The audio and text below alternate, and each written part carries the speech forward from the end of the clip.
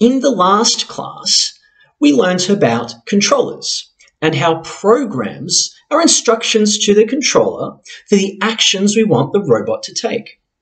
You're going to be introduced today to a powerful visual tool to help you create these programs today, a flowchart. A flowchart is a simple idea. It's a drawing linking the actions that we need the robot to take, and they need to be completed in the correct order so that the main goal of an activity is achieved. Let's use brushing our teeth in the morning as an easy example to get started in creating flowcharts. The first action will be to place the toothpaste onto your toothbrush. And then the second would be to brush your teeth for 2 minutes. And then finally, the third action would be to rinse. So we have 3 actions in an order to successfully complete the objective of brushing our teeth.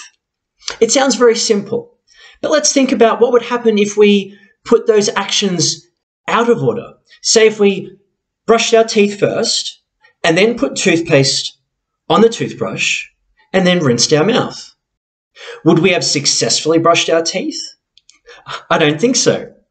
So it's important to think about what actions need to be taken and what order those actions are in. And that's where a flowchart is really powerful, even though it might be a simple drawing with boxes linked with lines. It's such a simple idea, but it can be used for nearly any task that needs to be completed. It doesn't even have to be a computer program. All right, give activity 1 a go.